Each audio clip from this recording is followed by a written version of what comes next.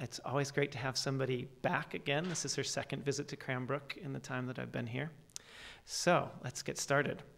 And part of starting is to thank Tricia Holt and Sarah Turner for co-sponsoring this lecture and doing all the labor to help get it to happen. Yes. All right. Kate Bonansinga was the founding director of the Stanley and Gerald Rubin Center for the Visual Arts at the University of Texas in El Paso, where she curated dozens of exhibitions, which included shows like Liz Cohen and stuff that I was in. She established an undergraduate minor in museum studies and taught courses in curatorial practice. She's interested in museums as dynamic sites for learning, in the impact of art in gallery and non-gallery settings, and in the current methods that artists employ to make difference in society and culture. Bonansinga is the author of Curating at the Edge, Artists Respond to the U.S.-Mexico Border, and a chapter in Born of Resistance, edited by Scott Baugh and Victor Sorrell. She curated and authored the exhibition catalog for Stage Stories, 2009 Renwick Craft Biennial at the Smithsonian Renwick Gallery. Since 2002, she's been a national art peer for the General Services Administration's Art and Architecture program, and she currently serves as the director of the School of Art and College of Design, Architecture, Art, and Planning. Good Lord. Do you have the whole school? I mean, you might as well be directing the whole college, Kate. No, I just have the second editing job, just the art part. Okay. The University of Cincinnati, where she's also an associate professor. Please welcome Kate Bonansinga.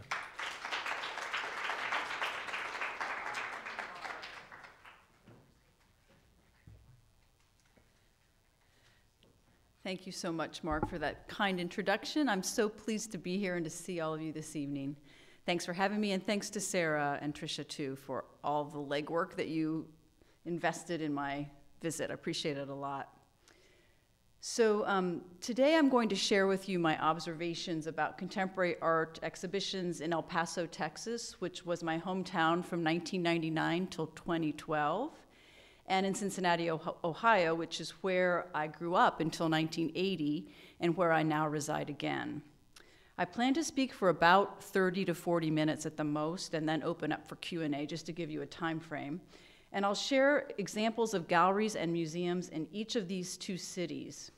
Some of these institutions exhibit the work of artists who live in the region that they serve, and others exhibit internationally known artists, and some of them do both. In my opinion, this creates a rich dialogue between the artists and the exhibitions, and by sharing these institutions and their missions with you, I hope to support the argument that the art world is increasingly decentralized, and excellence in artistic production and exhibitions is achieved in many locations. In my opinion, it may be even more viable to be a practicing artist and an exhibiting artist in the United States in regional cities than it is in national ones such as New York, Chicago, or Los Angeles. First, a little background. From 2000 to 2004, I was the director of art galleries at the University of Texas at El Paso. And in 2004, those developed into the Stanley and Gerald Rubin Center for the Visual Arts at the University of Texas at El Paso, where, as Mark mentioned, I was the founding director. The building that you see in the bottom right corner here is the Rubin Center, and the mountains in the background are in Mexico. This photograph makes it clear that El Paso is located on the border between the two countries. The city across the border is Juarez, which of late has been infamously violent due to drug trafficking and trade. You've probably heard a little bit about it in the media. El Paso, on the other hand, is one of the safest safest cities of its size in the country, if not the safest. I hear varying statistics, but it's a very safe place, very little violence. So the difference between them is excruciatingly clear as far as the sense of fear that Americans feel when they cross the border to go to Mexico. At the Rubin Center, I developed a curatorial focus on commissioned art that addressed the border as a site, especially its desert climate, which you see here, with a piece called Hydromancy by an artist collective known as Simpark, which refers to simple architecture. And they created solar stills in conjunction with an engineer that actually distill the water. They distill dirty water to the point that it becomes drinkable, and we pipe that water down the hillside into the galleries and let it drip onto the floor. And people were welcome to take a drink of the water as they were viewing the shimmering reflection of the water on the wall next to it. We also had a sound component where they took field recordings of the various sounds on both sides of the border. So that's an example of one of the pieces we commissioned that really talked about the preciousness of water and the desert environment. And we also commissioned artwork that referred to the tension of the border due to the violence that I just mentioned. And this was a piece by Enrique Jezik, who is an Argentine now living in Mexico City, who actually carved, in a performance piece, carved 5 contested borders in the world: North and South Korea, US-Mexico, Israel-Palestine, or Israel,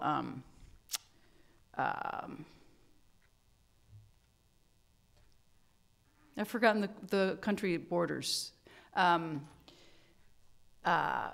about that. And Colombia, Venezuela. And then he had a video of footage that he mostly downloaded from YouTube of images of that respective border.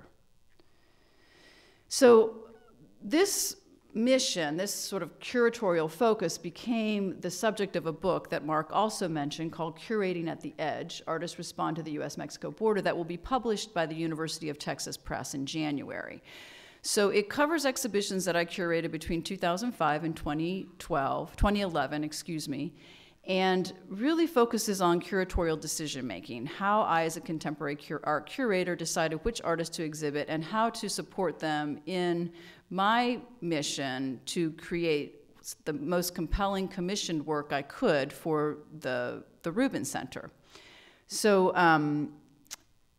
over the past 2 months, now I've just wrapped up that project this summer, and over the past couple of months, I've really begun to expand my investigation of the regional as global in contemporary art, because El Paso is a very sort of localized place. Not many people, it's not a sort of internationally recognized city that tourists go to, so it's got a very local flavor, and yet it's got a sort of international concern because of its location right on the border.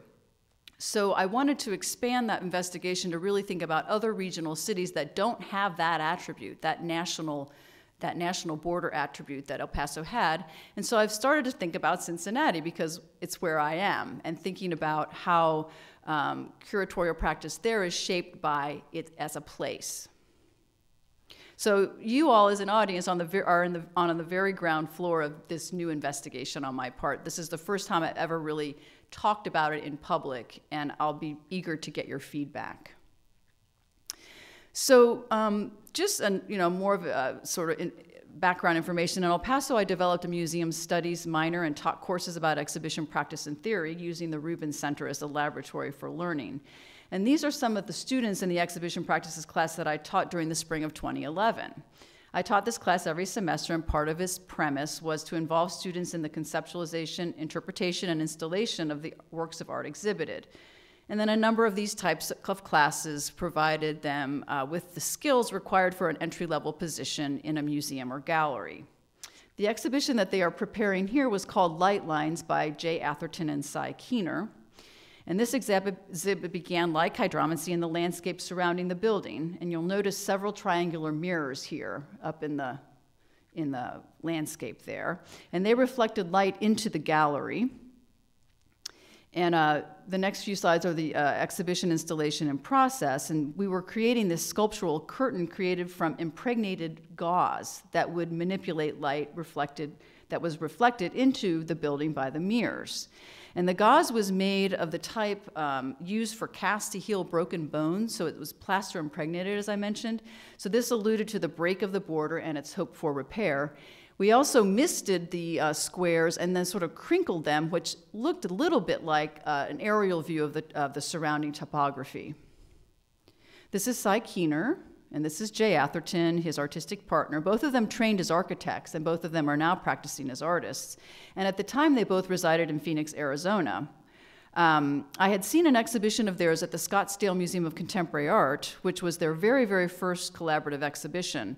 So the one at the Rubin Center was their second. So needless to say, their careers were nascent, and they were really emerging as artists at the time, and they were regionally known at best. So I was interested in creating an opportunity for regionally known artists such as them, as well as internationally known artists. So this is an example of a more regional exhibition that I curated. The final piece was a sculptural curtain that manipulated and absorbed the light. And here are a couple of images of the final piece.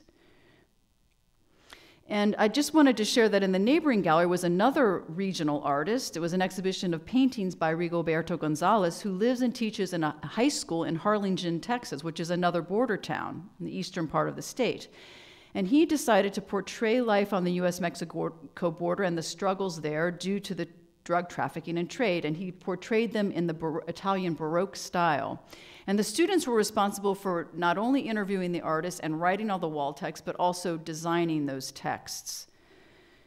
So the loose connection between the two exhibitions was the use of light and art. And both artists live in regional cities and were exhibiting in another regional city.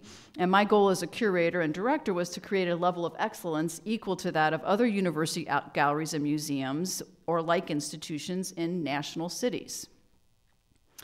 An example of an exhibition by an internationally known artist that I exhibited at the Rubin Center was Regina Silveira, who is based in Sao Paulo, Brazil. And, you know, when I was reviewing this presentation last night, I noticed that there's an exploration of light, and the country of Brazil seemed to recur throughout the presentation, and that is coincidental, but it's kind of an interesting theme that I would need to think more about, like why that kept happening. But it is indeed true. She's achieved Silveira has achieved projects at institutions such as the National Museum of Art at Reina Sofia in Madrid, and here you see her piece Lumen at the Crystal Palace that is part of the Reina Sofia. And as you probably know, a lumen is a unit of luminous flux, a measure of the total amount of visible light emitted by a source. And luz, the word that you see in the ceiling there, and the dome, which is reflected on the ground, means light. Here's another piece that she created for an exhibition space in Poland, and it's adhesive vinyl on the floor, which gives it a sense of depth. The title is called Abyssal, and it refers to the depths of a bed of an ocean, the depths at least down to 20,000 feet. So she's interested in not only light, but how light impacts the perception of depth.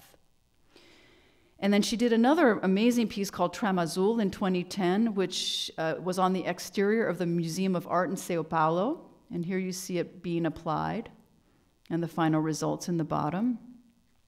And this is another piece called Luz, which was at the Foundation Iberê Camargo in Porto Alegre, Brazil in 2011. Again, it says Luz on the exterior of the building, and they handed over the entire interior to a retrospective exhibition for Regina, but I wanted to share with you the exterior piece. So the Rubin Center commissioned a piece called Gone Wild Reversed in 2012. Is that right? 2011, it was fall of 2011, the same year that she did the piece in Porto Alegre. And it was literally a huge decal that represented the oversized tracks of a coyote, which referenced coyote, the people who traffic Mexicans north to the United States, and the desert animal who mobilizes after dark, and we are more likely to see its tracks than the animal itself. The tracks descended from the west wall of the gallery, which is on the side of the building that faces Mexico. And they came together on the other side of the gallery in what Silveira called the locus of attack. Walking around the gallery was a nearly hallucinatory experience. It was based on an earlier work she had created called Gone Wild for the MCA in San Diego. And here's a photograph of the artist in her work. And I actually co-curated this with a curator named Monica Ramirez Montagu, who at the time was at the Aldrich Museum of Contemporary Art in Connecticut. And we had Regina's work in our space in the fall, and then it moved over to the Aldrich to open in January of the following year, January 2012. But we didn't move the commission piece. That was specifically for that room, so that didn't appear at the Aldrich. They had some other vinyl pieces from previous exhibitions in Regina's career.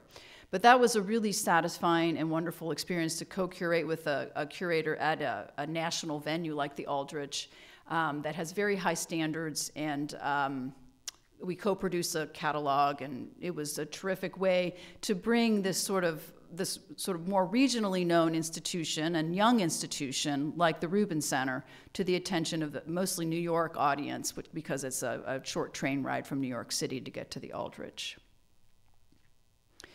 So also in El Paso is the El Paso Museum of Art, which owns and displays an encyclopedic collection, and these are two of its galleries. They also regularly show contemporary art, and here you see an exhibition in the process of being installed in the museum's first floor gallery by Margarita Cabrera, who's one of El Paso's artists who sustains a national and international career. The Rubin Center and the El Paso Museum of Art depended upon and supported each other for complementary programming that would develop an art audience there. And it's become a fertile and healthy informal institutional alliance that's been really important to developing art appreciators in the region. But in spite of that really healthy and wonderful atmosphere in El Paso, in August of 2012, I moved to Cincinnati, Ohio.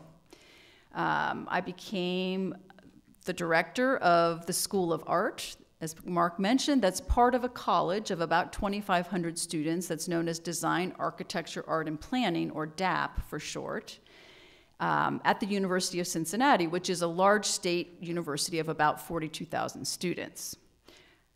Whoops, went too fast. The commons area of the university is in the upper left here, and DAP, the DAP building, which was designed by Peter Eisenman in the early 1990s, is in the lower right. So that's where I go to work every day. The School of Art has 26 full-time faculty, including me, and about as many part-time faculty, and serves over 400 students, 50 of whom are graduate students, and it includes fine art, art education, and art history. The University of Cincinnati is known for its undergraduate cooperative education program, which was begun in 1906. And co-op means that students work full-time during 5 semesters and on our campus for 8 semesters. So it requires 5 years, year-round, to earn a bachelor's degree. And the students emerge with substantial work experience that gives them an edge in the job market when they graduate. And so here you see the fashion design curriculum, seems to have a life of its own, fashion design curriculum for a typical undergraduate fashion design major who's engaged with co-op. I know it's difficult to see, but I just want to give you, this is a very sort of rigorous way to earn a bachelor's, but the significant part of it is that you come out with work experience. And many of the students who co-op with fashion designers then are employed by them once they graduate. So it's a great way to go. The University of Cincinnati's Division of Professional Practices is tasked with developing new employers to engage in co-op and with placing students with those employers. So that takes a big task off of the shoulders of the faculty at DAP. That particular division is located in the building you see to your right, and it's headed up by a vice provost, and so it's a big operation. These are some of the global companies that our designers, architects, and planners co-op with. And they range from Los Angeles to London to Cincinnati to Detroit. The only school in DAP that does not participate in co-op is the School of Art. Why, I asked, artists could apprentice with fine artists, engage in ambitious projects, and in need of help. Here, for example, is a model for a public piece created by Cincinnati-based Matt Lynch with his Chicago-based collaborator, Stephen Badgett. It's for a newly expanded border station that is heavily trafficked by trucks in Tornillo, Texas. The cloud-like mass is comprised of rear-view mirrors from 18-wheelers and will be viewed primarily by truck drivers from behind a windshield. Its intention is to play to its location while also transcending it. They were really in need of help to figure all of this out, and that's something that the School of Art students might have been working with. Or they could help with the production of professors like Katie Parker and Guy Michael Davis, who create as a collaborative team. And in the bottom, you see it as it was displayed at the Taft Museum of Art in Cincinnati, which is a Frick-like collection that was established by Anna and Charles Taft, the half-brother of U.S. President William Howard Taft. And now it's an art museum open to the public. I was really interested. I had the great pleasure of going to the Saarinen House today. and seeing Anders's interventions there. And this was Katie and Mike's quote unquote intervention in the Taft Museum, is their piece in the middle. This room itself is usually, if there is ever a place where contemporary art is shown, it's in this little room at the Taft, and the rest of it's pretty much, I'm not going to say locked down, but it's prescribed. The paintings are just as they were left when Anna and Charles died. But it was, what they did with the Taft was very similar, not similar, but same concept of contemporary artists intervening into a historic home that I saw today on campus. So there are several other museums and galleries in Cincinnati where our students could co-op. And I'm going to share with you today 6 of them in addition to the Taft. One of them is right on campus in the DAP building, and it's capably directed by Aaron Cowan, and it exhibits student artwork as well as the art of professionals. Its goal is to support the academic curriculum of the 4 schools in the college. So sometimes you'll see fine art in there, sometimes you'll see planning documents, sometimes you'll see architectural models. Then there's the Weston Art Gallery, which is in the center of downtown. Its director, Dennis Harrington, trained as an artist, and his curatorial focus is artists who live in Cincinnati. Here is the Weston's entry area with a suspended piece called Billy Budd by Peter Haberkorn. It was part of a summer 2013 exhibition titled Seeing Opera, where Cincinnati-based artists were invited to create artwork based on the narratives of the operas performed by the Cincinnati Opera that season. Billy Budd is a powerful tale told by Herman Melville in his classic novella of innocence and betrayal on the high seas. The opera is based on the novella and a young sailor's unwitting actions that compel his captain to execute him. Haberkorn's suspended sails reference Budd's ship. The exhibition at the Weston prior to Seeing Opera was American Pacemaker, which was a multi-channel, multi-screen digital film installation by Cincinnati-based Russ Johnson. It addressed the changing landscape and people of the Midwest who had been impacted by economic trends and political policy. His installation structured familiar imagery, which included a distribution warehouse north of Cincinnati, a former machine shop in a now gentrifying neighborhood. And the machine that you see on the left, there was actually a lathe that he took from that former machine shop. The decaying wall of an abandoned factory and a defunct furniture warehouse in a now also gentrifying downtown. These were viewed as looping projections with verbal rhetoric from former employees of each of these establishments. While elements of Johnson's roots as a filmmaker working in traditional form was evident, it was also, this documentary film was also sort of unconventionally and conveyed in a nonlinear form. Across from the Weston is the Rosenthal Center for Contemporary Art. Its building represents the first U.S. museum designed by a woman. Who's now internationally known, Zaha Hadid. At 80,000 square feet, it is known as the physically largest non-collecting art museum in the country, and it was completed in 2003. They are currently exhibiting the work of J.R., and I attempted to get exhibition shots, but I was unable to procure those. And he was the 2011 winner of the TED Prize, and you can see a photograph of him in the upper left here. He started his career in France, and this image is from his body of work called 28 Millimeters, Portrait of a Generation, from 2004. And you can see that this guy in a Parisian suburb is, a part of Paris is holding a video camera and sort of aiming it at you like it's a gun. He has become known for photographing people, many of whom are economically underprivileged in their own milieu, and then exhibiting those photographs in the neighborhoods where those people reside, often at very large scale and in public places, such as this one in Rio de Janeiro, Brazil, from 2008. J.R. considers, I'm quoting from his website, he considers the world his studio, and his point is to uplift an area by pasting images of its inhabitants on buildings or other public places, and intends to elevate the status of his subjects by placing these large portraits across their own cities. This one was created with his business partner Marco, and it's called Face to Face, and some consider it to be the largest illegal photo exhibition ever. He posted huge portraits of Israelis and Palestinians face to face in 8 Palestinian and Israeli cities, and on both sides of the security fence separation barrier. It was Palestine I was thinking of when I was talking about Yezek's work. So this is another example of what could be considered art on a national border. Another exhibition at the Contemporary Arts Center in Cincinnati was by Ernesto Neto, and this is called Dancing Aloud from 2010. And he is an internationally known artist that creates sculptures that express traditional abstract forms, but also interacts with the viewer.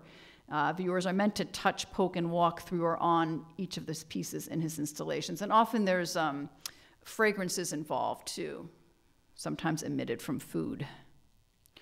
And yet, the Contemporary Arts Center occasionally shows art from artists who live in our region. And here you see another piece by Katie Parker and Guy Michael Davis, the 2 artists who work as a collaborative team that I was sharing with you that had their pieces installed at the Taft Museum. And this is their more recent work called The Living Room. And they worked in collaboration with yet another artist named Terrence Hammonds, who's a printmaker. All of them together were artists in residence at Rookwood Pottery in order to make this quote-unquote living room. The current owners of Rookwood Pottery purchased the molds and the goodwill of the 19th century Rookwood art pottery that was founded in Cincinnati during the arts and crafts movement in the late 19th century and was indeed exhibited at many of the world's fairs, including St. Louis and Philadelphia. And the current Rookwood provided Parker, Davis, and Hammonds with workspace and equipment and with access to the archive of its historic molds. The artist upsized and gilded the original tabletop scale bear figurine to be these gold sentinels that you see in front of the mantelpiece. And here's a detail of that mantelpiece.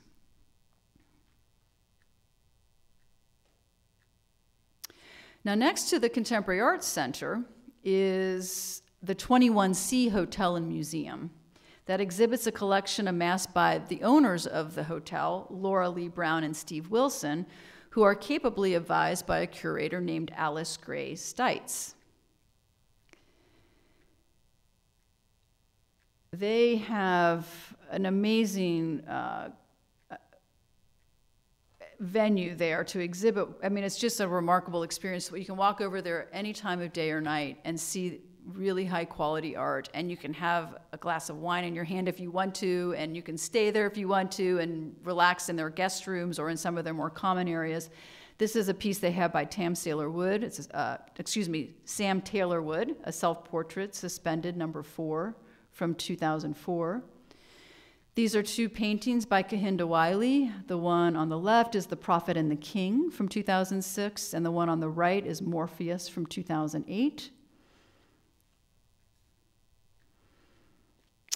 And they also own the work of British-born Nigerian artist Yinko Shonibare, who works across diverse artistic media to explore ideas about African contemporary identity and the legacy of European colonialism in the present. One interesting thing about him is that he was awarded by the British government to be a member of Order of the British Empire, which is MBE, and he was awarded that in 2005, which he has a certain ironic twist given the critical focus of his work on colonialism. But he now adds that to his name everywhere he goes. His website, again, states that he has chosen to adopt this title at all times, using it as a platform from which to explore further the colonial legacy, class structure, and social justice issues that remain in the country he calls home. Dutch wax fabric, which is what he's become very well known for and which you see on the figurative sculptures here in the 2 pieces on the right. It began as a canvas for his paintings, and then he started using it as a material for sculpture like this. It's inspired by Indonesian batiks and produced in Europe for the West African market in the 19th and 20th centuries. and it's become to symbolize for him the complex web of economic and racial interactions and interdependencies between Europe, Asia, and Africa.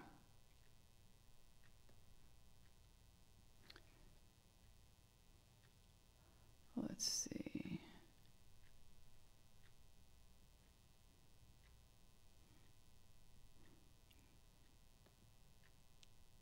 There.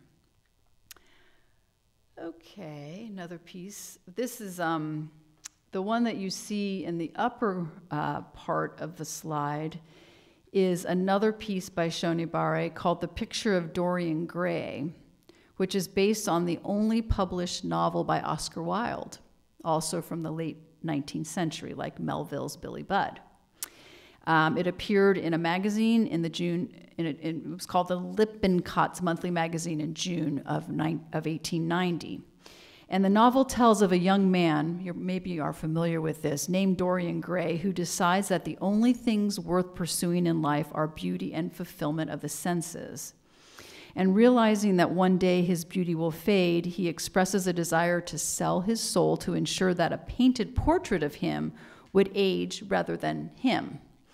So his wish is fulfilled, and when he subsequently pursues this life of debauchery and pleasure, the portrait serves as his reminder of the effect each act has upon his soul.